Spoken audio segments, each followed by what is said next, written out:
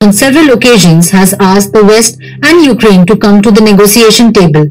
But a few victories by Ukraine in counter-offensive strike made Zelensky and his regime drunk on the euphoria of victory. The illusion was such that Kiev dared to attack Crimea Bridge, the symbol of Putin's power. Putin has had enough.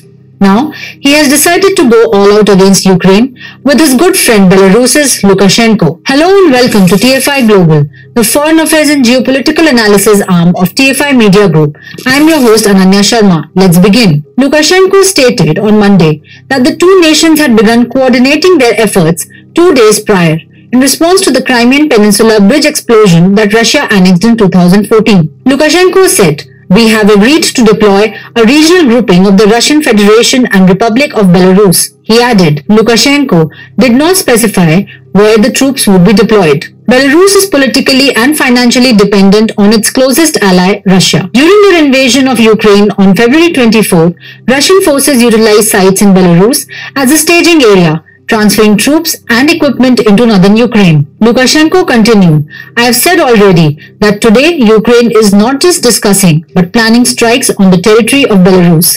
Lukashenko realizes that if Ukraine can attack Crimea, it can dare to attack Belarus like it has done in the past few months when several explosions were reported on Zabrovka airfield. The president said, "Belarus must have plans in advance to counter all kinds of scoundrels who are trying to drag us into a fight." Belarusians have close historic and cultural links with Russia.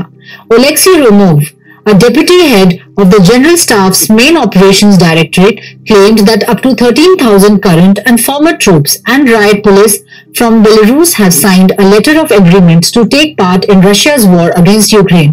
Ukrainian President Zelensky is already shivering at the thought of Belarus and Russia coming together. In his speech on Tuesday to a virtual gathering of G7 leaders, Zelensky expressed his worries.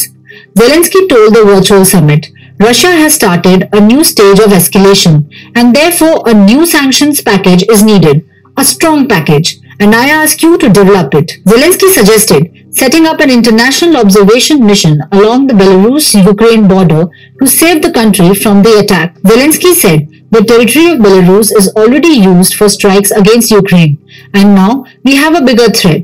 Russia is trying to directly draw Belarus into this war. Well, Zelensky must have deliberated the response when he attacked the Crimean Bridge. Crimean Bridge is a symbol of Russia's power.